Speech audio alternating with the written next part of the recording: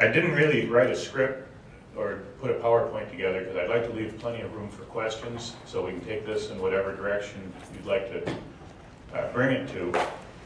It was really interesting news here.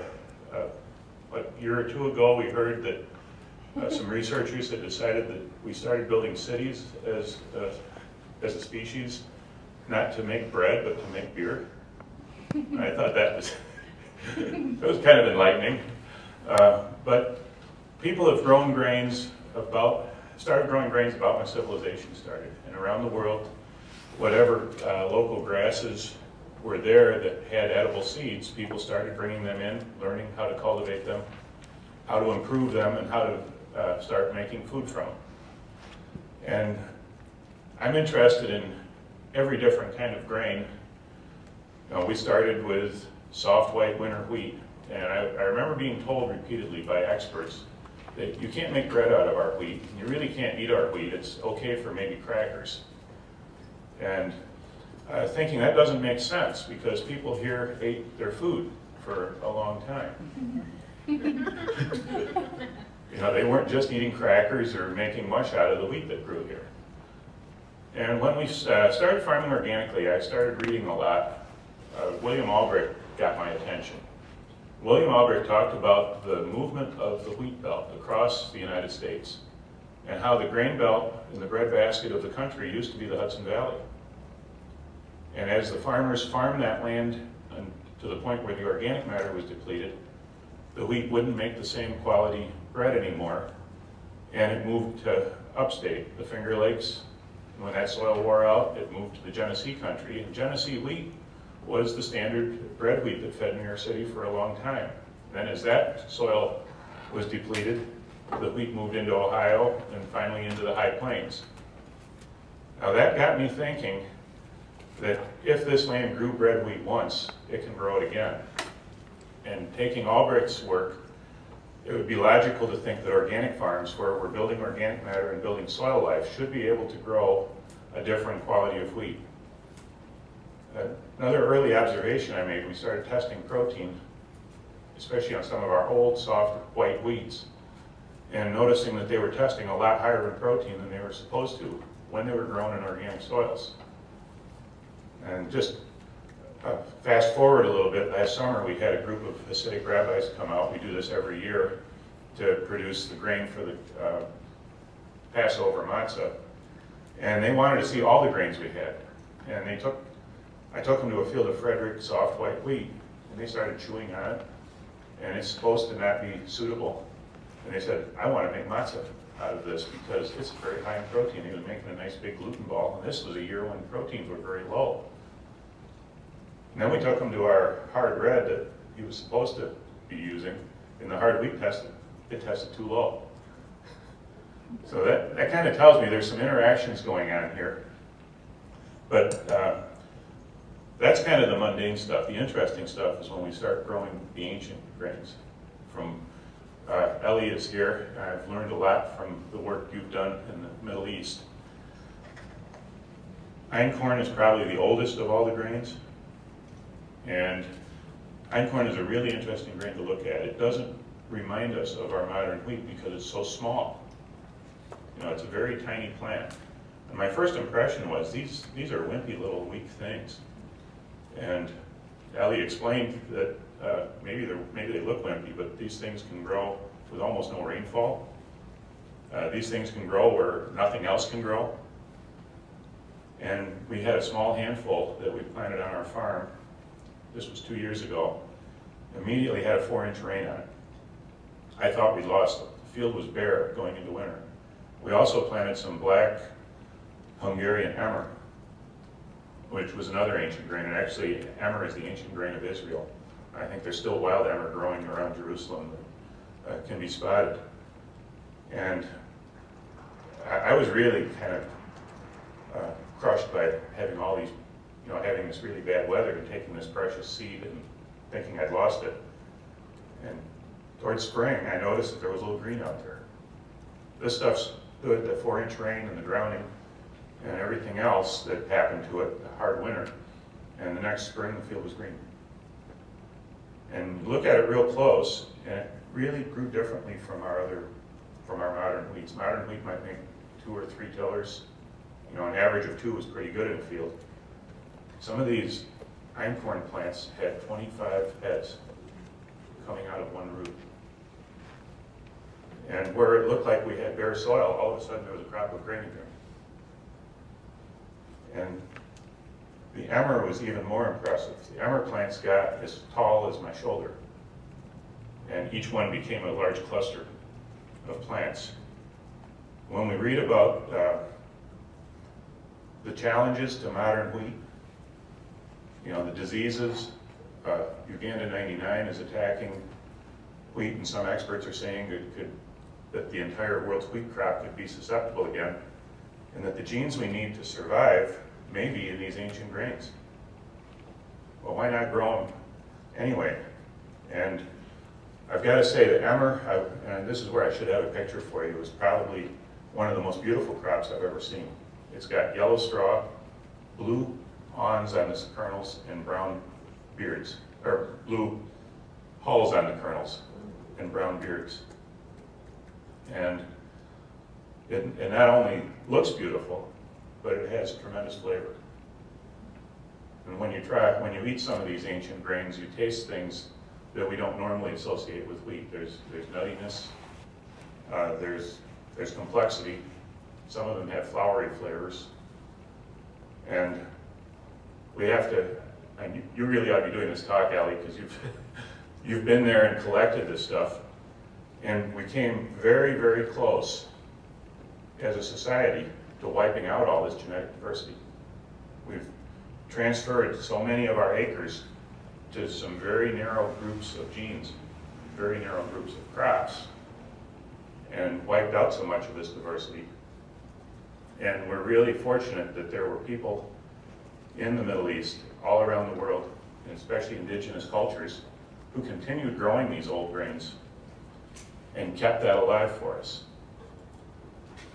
So on our farm now, we grow mainly modern grains, including some spelt, which is more like the ancient ones, but we're bringing back emmer and einkorn. And another example of an ancient grain is not that the grain is so different, but the processing, and that's something in the Middle East, it's called frika. And what the frika process is, and they tell me all around the world there are other similar grains. They're harvested when they're in milk, when they're still immature. And the green grain is then smoked or set on fire and roasted. And initially that was a harvest aid. In Germany, there's a very similar grain that's being produced now, and has been since the Middle Ages, called green can. And that was invented when people were starving to death, and their grain was green, and it wasn't ready to eat yet. And they did, out of desperation, they went out and pulled the heads and roasted it over a beechwood fire and got it dry. And the next year when they had a good crop, they said, wow, that tasted pretty good, let's try that again. And it became a local specialty. And I understand in some of the rice growing cultures, they have green roasted rice that's used. Are you familiar with any of them? That's something I've read. And I think in the Middle East, the frika is generally made out of durum. So we did something crazy. We took our spelt, and it was just about in milk. And I did a little bit of homework on how you have to process it. We went out in the field with the combine. I think the neighbors were ready to call the men with the white suits and the butterfly nets, because we went into the green field and actually harvested about 5 acres. And I poured it into my soybean roaster and set the temperature as hot as possible, almost set it on fire, and held it in a tank to steep, just like you put a lid on a pot. And I noticed after a couple hours I had to do something different, because there's a food safety issue when you've got that kind of humidity and that kind of temperature in the middle of the summer. So we put it into the dryer and dried it very quickly, ran it through the dehuller, and we got a green grain that you can cook like rice. That was really delicious. And I think it was about a day later, Dan Barber happened to visit from Stone Barns. And there's an interesting story about this particular batch of grain. Dan took a bag home with him And he said that night Al Gore ate at his restaurant, and Al Gore ate was the first person to eat this grain, which made me feel pretty good that somebody thought enough of it that they're now using that as a specialty. Now, where I'm going with all these different experiences is, as farmers, we can try to do what is normal, and that's to produce higher and higher yields for less and less, because we're always going to compete for the lowest price. Or we can go out and do something that nobody else is doing and bring a product to people who don't know they want it yet. To me, it's a lot more fun to do something that not everybody else is doing and have somebody come back and say, wow, I tried that, I never had anything like it, and it's really good, I want to eat more. And I think these ancient grains would fit, at least conceptually, into CSAs, into the market garden type farms. I think they fit in another way, and that's biologically, when we grow too many vegetables on land, we create an imbalance in the soil. We have too many of the same types of plants. Grains have a balancing effect biologically. They put mature carbon back into the system.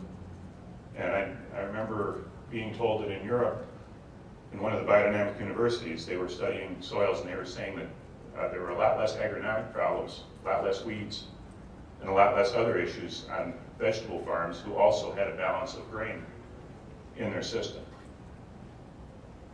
So I think we're looking at an opportunity here, and we're only scratching the surface. Allie tells me you've got how many species of ancient grains that nobody has seen in years?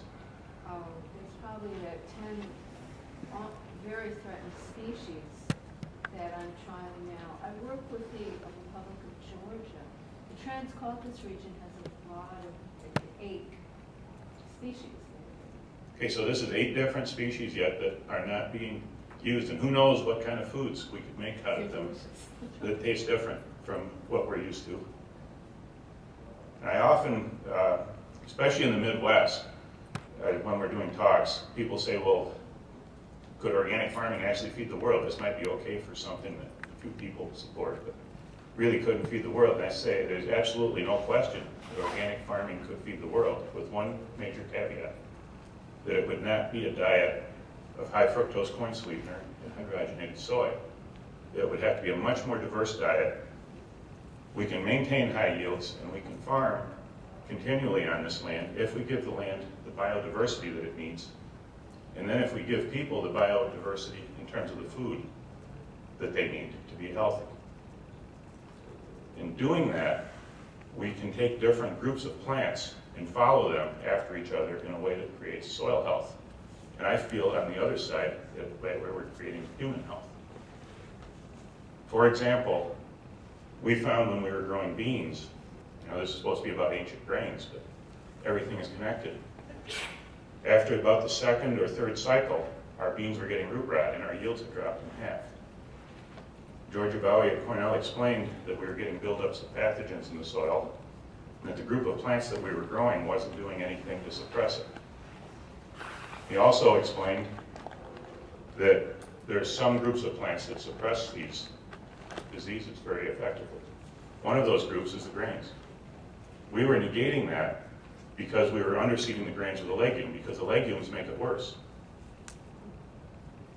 But he said there's also plants that very severely depress these diseases, and those are the brassicas. So on our farm, we had too many grains, but not enough of the broadleafs, the brassicas, the forbs. And we were able to bring them together. And by doing so, the yields of the beans doubled. So every one of these plants has some benefit to the soil and fits into a mosaic of other plants. And all farming is local too. We have different conditions, so that the system that works on our farm well may not transplant to Vermont exactly, but the same principle works. What works in the North Country of New York is not going to look exactly like what works in the Hudson Valley. But this principle of finding different plants that change, each plant changes the soil a little bit. Each plant has some positives and some negatives, and each one creates an environment that will make a different species or a different group of species be the best adapted. And to my understanding, organic farming is all about trying to create an environment where the plant we're trying to grow is the best adapted species for that environment. When we do that, that plant has a biological advantage over all the weeds. And it makes the farmer's job a lot easier. But we can't do that unless we bring much more diversity onto our farms, because it's sort of like throwing half the tools out of your toolbox and then trying to fix something. And that's sort of what agriculture has done. Now, I think we've hardly scratched the surface with what the ancient grains can do for us, both economically and culturally, and biologically in our land. And that's another piece of this, bringing grains. And if you look at the Doomsday Vault, and I've got some thoughts on that this is a really good idea to try to save all this germplasm, but we're only saving half of the picture. We've split agriculture. We split the agra from the culture. We can put the seeds there, but we're not putting the knowledge of the farmers in that vault. You know, that part is lost. When we move a seed, and I can give you 2 examples of where seeds were moved with terrible consequences because the culture wasn't moved with the plant. One is when corn went to Mexico, or from Mexico to Italy, when people ate polenta. And they started having a terrible scourge of pellagra because they were fixing the corn by grinding it, doing it the way you would with European grains.